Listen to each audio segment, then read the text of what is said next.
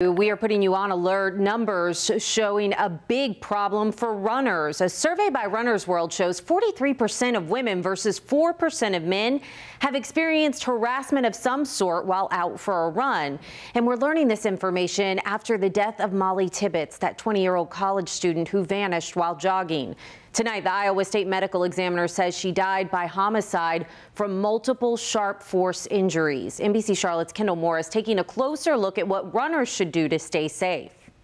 The rail trail in South End is a hot spot for runners here in Charlotte, but police say people need to be aware of their surroundings at all times, even in places that appear to be safe. For Paula Pridgeon, running is a way to escape the cares of the day. It's probably the one point in my day where I can really get away from all the distractions of life. She takes precautions while running alone, but doesn't want the fear of what could happen to keep her from her passion. I'm not going to not go for a run just because something happened somewhere.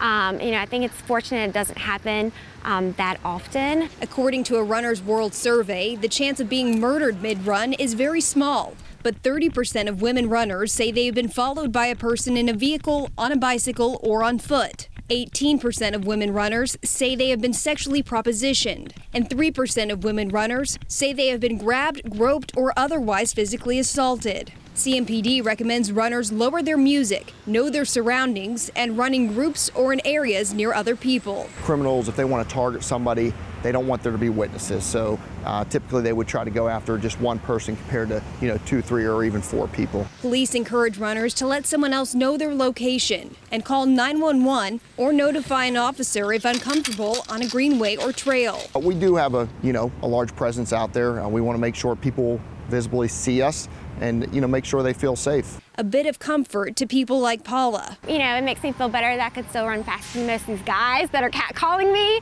Who says she won't let anyone ruin her run. If you have an iPhone, there are location settings you can share with others while out on a run. Please say if you do feel uncomfortable on a trail, run to an area with more people. Reporting in South End, Kendall Morris, NBC Charlotte.